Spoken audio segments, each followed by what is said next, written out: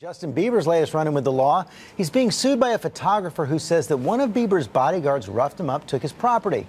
And the incident was described in a dramatic call to 911. ABC's John Muller has the story.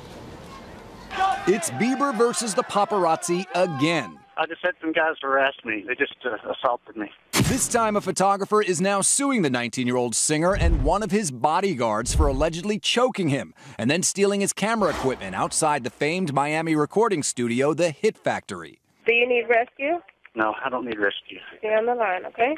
All right, thank you. In this newly released 911 call from June 5th, photographer Jeff Binion recounts his run-in with Justin Bieber and his backups. It's some security guys for Justin Bieber.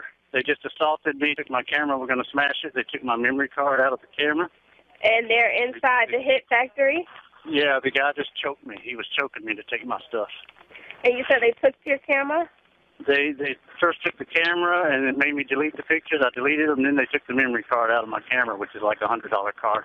And now Binion wants to face off with Bieber and his brawn in court, filing a lawsuit on Sunday saying the singer directed bodyguard Hugh Hesney to attack. He needs to grow up and realize that you can't do these things. Being a superstar has its responsibilities. This is the 6th time this year that Bieber's alleged bad boy behavior has hit the headlines. What'd you say?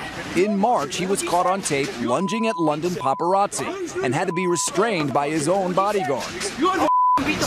And just last week, former NFL player Keyshawn Johnson confronted Biebs for allegedly turning their neighborhood into a racetrack, claiming Bieber drove his white Ferrari to speeds up to 100 miles per hour while children were playing nearby. Bieber's team has no comment. Justin Bieber thinks that he has his own private army and that the world runs by his rules. This is how careers get destroyed. For Good Morning America, John Muller, ABC News, New York.